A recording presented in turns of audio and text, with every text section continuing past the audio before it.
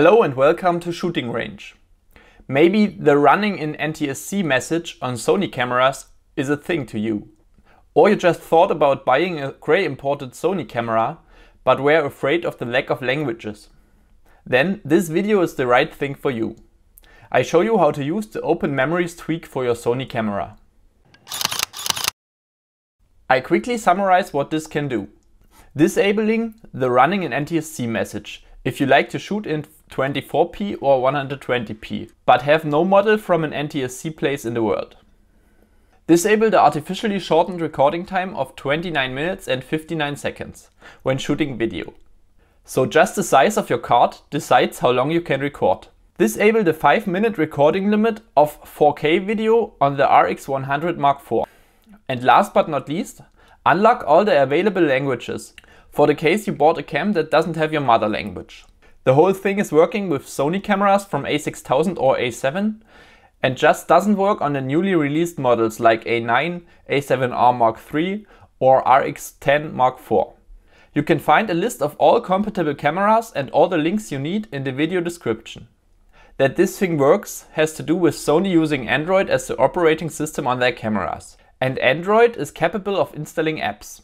Unfortunately, there's no more Android on the newer models.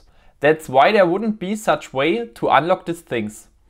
And that's why there is no app support. The tweak shown here is no hack. There's nothing done for what the camera isn't made for. It just unlocks hidden menu options. Also, the guarantee shouldn't be affected. But it's better to revert all the changes and uninstall the app if you want to send your camera to Sony for warranty repairs. But let's go! What you need is a Mac or Windows PC, a micro USB cable and a little download from this website here. At first you start the download from the website. Then turn on your camera and connect it to the PC. Open the downloaded file and click on Get Camera Info. Down in the status window you should see the model and firmware of your camera. In this example it is an A6300 and here an RX100 Mark IV.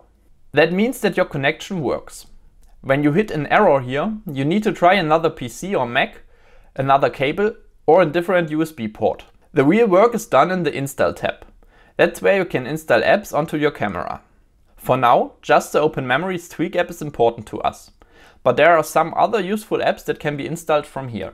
When the OpenMemories tweak app is selected, click on Install and the tool starts doing its thing. If the installation is complete, you see the info on the status window. Now the app is on your camera and can get opened with the usual app menu on the cam. In the app itself, you need to allow changes. Otherwise the settings will not have any effect. Then you can activate the tweaks. Here on the RX100 Mark IV, virtually everything. NTSC warning, 5-minute 4K limit and the recording time. Even if the camera sooner will overheat than record more than 30 minutes. On this model I do not need to activate languages because it's already a German model. That's it. You can close the app with the menu button on your camera and after restart of the camera the new settings are active, like you can see in the disappeared NTSC warning. I hope this video was useful for you. If yes, leave me a like and subscribe to this channel. Have a great NTSC warning free day.